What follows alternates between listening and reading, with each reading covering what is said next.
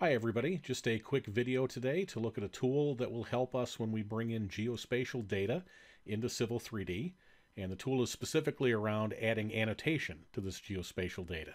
In most cases, geospatial data contains attributes, and in the process of bringing that into Civil 3D and converting it into DWG objects, we'd like to be able to use those attributes to automatically add annotation. So let me show you how we would go about doing this. First thing, let's go ahead and bring in some information. I'm going to use the tool MAPIMPORT. I'll go ahead and type that in. In using MAPIMPORT, what that will do for us is give us the ability to connect to any number of different geospatial file formats, but at the same time, rather than an FDO connection, which would create a live connection to the data, this would convert these objects directly into AutoCAD entities or DWG type objects. So I'm going to go ahead, in this case, we've got parcel information. We'll go ahead and click on OK.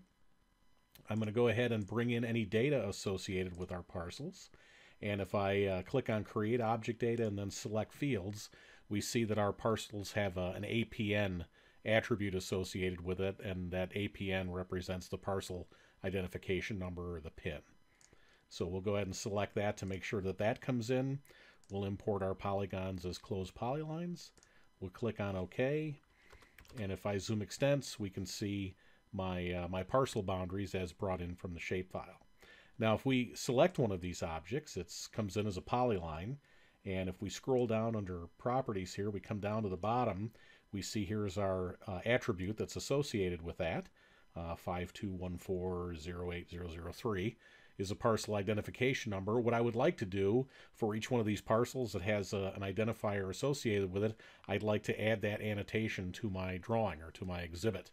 Rather than trying to read this information and recreate it myself, what I can do is I can use a quick tool within Civil 3D here to do this for us automatically.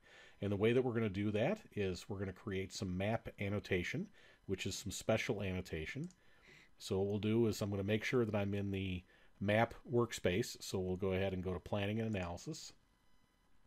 I'm going to go to Annotate, and then we're going to define a map annotation template. So we'll go ahead and select that. And when it comes up, we'll create a new one. I'll just call this one pin, and I'm going to say -Tuesday. For right now, we can have multiple annotation templates depending on the things that we're going to annotate. So we'll do that. It brings up a basically what we would see if we were going to be creating a block. All right, and it gives us tools across the top for all the different things that we would use in building this block.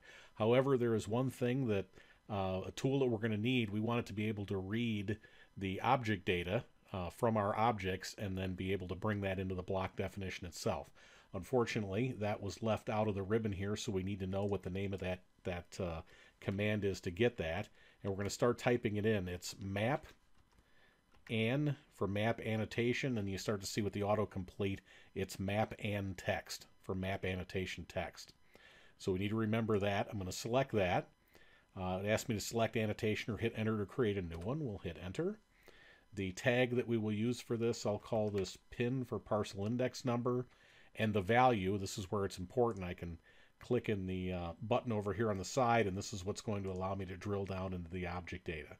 So for the objects that I apply this annotation to, I can reach into that object and I can quickly find the parcel index number that's associated with my object data. So we'll say OK. Text style we can control is pretty self-explanatory. Height, I'm going to set that to 5. Rotation, I'm going to leave that at 0. Justification, I'm going to leave that middle justified.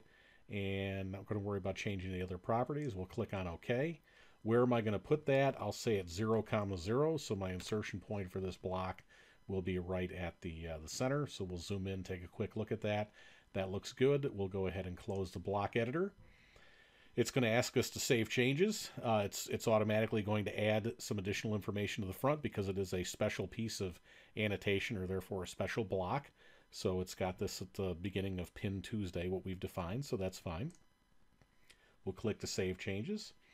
And then I can define some additional things that I can use with respect to this that weren't part of perhaps the initial creation. I'm going to add my insertion point so that when it's brought in to my objects here, my enclosed polygons or polylines that represent my parcels, I'm going to say at the centroid. So it'll try and find the centroid of the object. That's where it'll place it.